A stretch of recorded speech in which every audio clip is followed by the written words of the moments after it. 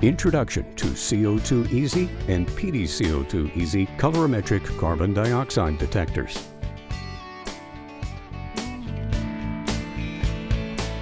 Colorimetric carbon dioxide measurement devices are chemical-based detectors that change color in the presence of a predetermined concentration of carbon dioxide, giving a visual indication of the amount of carbon dioxide present in the exhaled breath of a patient. The actual color may differ from manufacturer to manufacturer, but most commonly is from purple at 0% carbon dioxide to yellow at 5% carbon dioxide.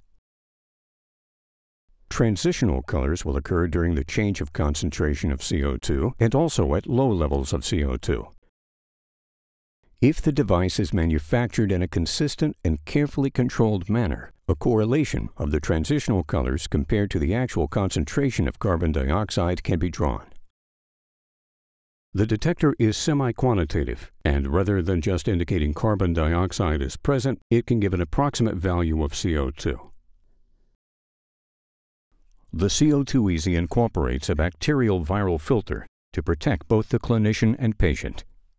Normally, a patient is going to exhale approximately 5% carbon dioxide.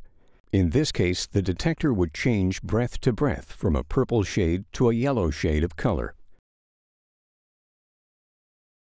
If the levels of CO2 drop significantly below 5%, this indicates the potential of serious conditions, including a variety of pulmonary or circulatory problems.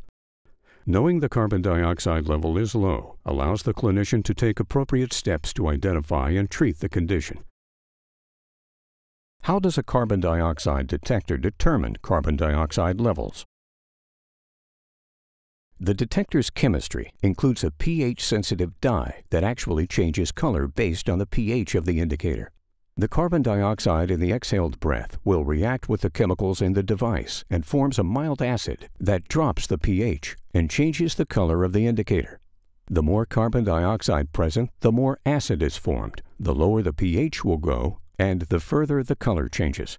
During inhalation, the carbon dioxide surrounding the indicator element is replaced with fresh gas, and the carbon dioxide that created the acid in the chemistry is released to the air, restoring the indicator's higher pH, and the dye will change the color back to the purple.